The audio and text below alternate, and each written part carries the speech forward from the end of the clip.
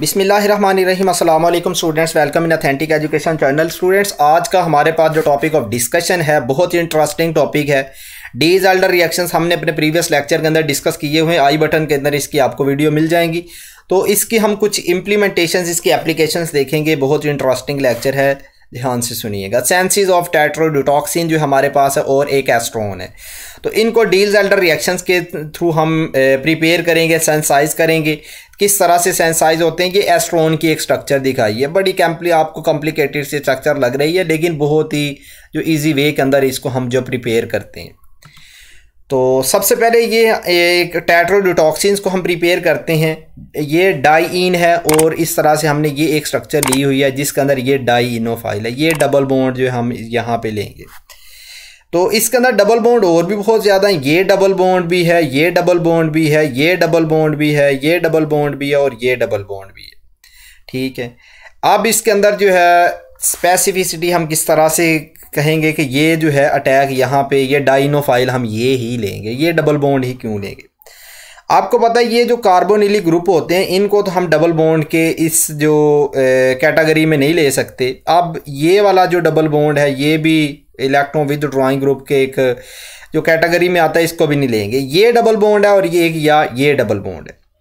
तो अगर हम ये डबल बॉन्ड लेते हैं तो इसका मतलब ये इलेक्ट्रॉन विदड्रॉइंग ग्रुप इस तरफ तो है, इस तरफ भी है, लेकिन ये जो मिथाइल ग्रुप लगा हुआ है ये इलेक्ट्रॉन डोनर ग्रुप है। इलेक्ट्रॉन डेंसिटी डोनेट करता है हाइपर कॉन्जुगेशन से। तो इससे ये कार्बन क्या हो जाएगी, आपके पास जो है न्यूक्लियोफिलिक सेंटर बनेगा। हमें कार्बन चाहिए इलेक्ट्रोफिलिक है। अगर हम ये लेते हैं तो ये इलेक्ट्रॉन विदड्रॉइंग ग्रुप है, ये भी इलेक्ट्रॉन विदड्रॉइंग ग्रुप है, ये भी इलेक्ट्रॉन विदड्रॉइंग ग्रुप है। तो इसका मतलब ये है कि ये कार्बन जो हमारे पास दोनों क्या होंगी, इलेक्ट्रोफिलिक होंगी। तो अटैक इजीली हो सकता है। तो ये डाइन और डाइनोफाइल का आपस में रिएक्शंस करवा दें। इसके मैकेनिज्म के साथ जो हमने जो कंप्लीट वीडियो लेक्चर जो है डिस्कस किए हुए हैं, आपको आई बटन के अंदर इसकी वीडियो मिल जाएंगी, आप वहाँ से देख सकते हैं, या फिर जो है लास्ट जो है विंडो के अंदर भी आपको इसकी वीडियो मिल जाएगी। तो इसके अंदर क्या होता है, ये डबल बॉन्ड हम इस कार्बन पे शिफ्ट करवाते हैं, तो ये डाइनोफाइल की इस कार्बन पे अटैक करवाते हैं। ये बॉन्ड इस कार्बन पे शिफ्ट करवा के इसका इस कार्बन पे अटैक करवा देते हैं। ये बॉन्ड जो हम यहाँ पे शिफ्ट करवा देते हैं, ये बॉन्ड यहाँ पे रीअरेंज हो जाता है। ये पाई बॉन्ड सिग्मा बॉन्ड बना देता है, ये पाई बॉन्ड भी सिग्मा बॉन्ड बना देता है। मीट से 2 पाई बॉन्ड जो है कंज्यूम होके 2 सिग्मा बॉन्ड बन जाते हैं और एक पाई बॉन्ड रीअरेंज हो जाता है। 4 ये कार्बन है और ये आपके पास 2 कार्बन है। 4 + 2 एडिशन है, मतलब यहाँ पे इसके साथ 6 मेंबर रिंग बन जाता है। ये स्ट्रक्चर है, इसको थोड़ा सा नीचे करके लिख लें। ये यहाँ पे ये जो आपके पास जो है इस रिंग के साथ जो है एक एक्स्ट्रा ये 6 मेंबर रिंग बन जाता है। ठीक है, ये डाइनोफाइल की कार्बन्स हैं और आपके पास ये बॉन्ड जो फॉर्म हुए हैं, और ये जो आपके पास जो थी डाइइन थी, ये बॉन्ड यहाँ पे रीअरेंज हो गए। और इस कार्बन के साथ ये वाला ग्रुप जो है हम इस कार्बन के साथ ऐसा चैज यही लिख देंगे, और ये जो जिस तरह से ग्रुपिंग लगी हुई है ये ऐसे ही लिखेंगे। तो इसमें हमने फर्स्ट स्टेप के अंदर क्या देखा, डील्स एल्डर रिएक्शन जो है प्रोसीड हुआ है। Deals Elder reaction mean cycloaddition reaction हुआ है, जिसमें 4 + 2 एडिशंस हुई है, तो जिससे हमारे पास ये प्रोडक्ट बनी है। इसमें कुछ सेवरल स्टेप्स होते हैं। कुछ स्टेप्स के बाद 3-4 स्टेप्स के बाद जो हमारे पास tetrodotoxins जो प्रोडक्ट बनती है, जो एक टॉक्सिक कंपाउंड है। ये टॉक्सिक कंपाउंड है, पैरालाइसिस के अंदर जो है इसको हम इस्तेमाल करते हैं।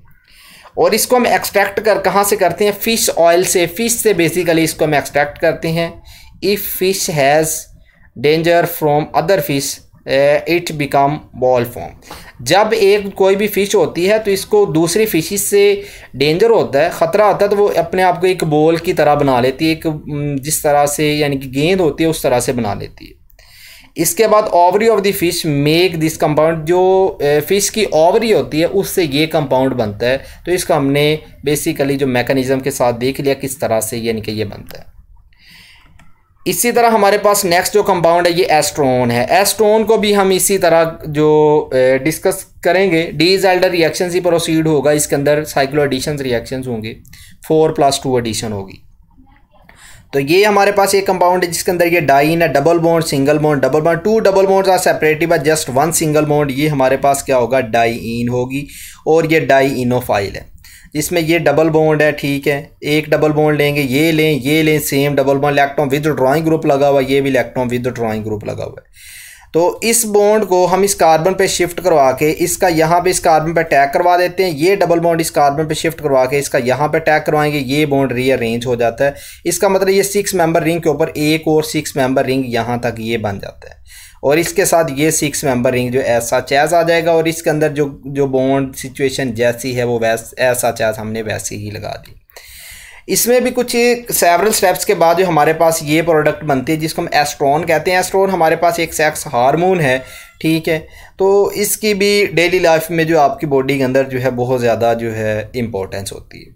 तो ये हमारे पास कुछ रिएक्शंस थे जिनको हमने डीज आल्डर रिएक्शंस थे, जिसमें हमने कुछ एप्लीकेशंस देखी कि कुछ एप्लीकेशंस जिसमें एस्ट्रोन थी और टेट्रोडोटॉक्सिन्स देखी, जिनको हम डीज आल्डर रिएक्शंस के थ्रू जो है सेंसाइज कर सकते हैं। तो ये इनकी कुछ स्ट्रक्चर्स दिखाई गई हैं, ठीक है। एस्ट्रोन और ये एस्ट्रोन की ये स्ट्रक्चर है, और ये जो है ये भी इनकी स्ट्रक्चर दिखाई गई हैं। तो ये भी आप इनको 3D वे के अंदर भी देख सकते हैं। अगर आपका कोई भी क्वेश्चन हो तो आप नीचे कमेंट बॉक्स में पूछ सकते हैं, या फिर हमारे पास जो सोशल लिंक्स हैं उनके ऊपर भी जो कॉन्टैक्ट कर सकते हैं। अपना ख्याल रखिएगा, मिलते हैं नेक्स्ट वीडियो में। अल्लाह हाफिज़। That's all, thank you. If you have any question then you may ask in comment box. अगर आपका किसी किस्म का कोई क्वेश्चन है तो आप नीचे कमेंट बॉक्स में ज़रूर पूछ सकते हैं। अपना ख्याल रखिएगा, मिलते हैं नेक्स्ट वीडियो में। अल्लाह हाफिज़।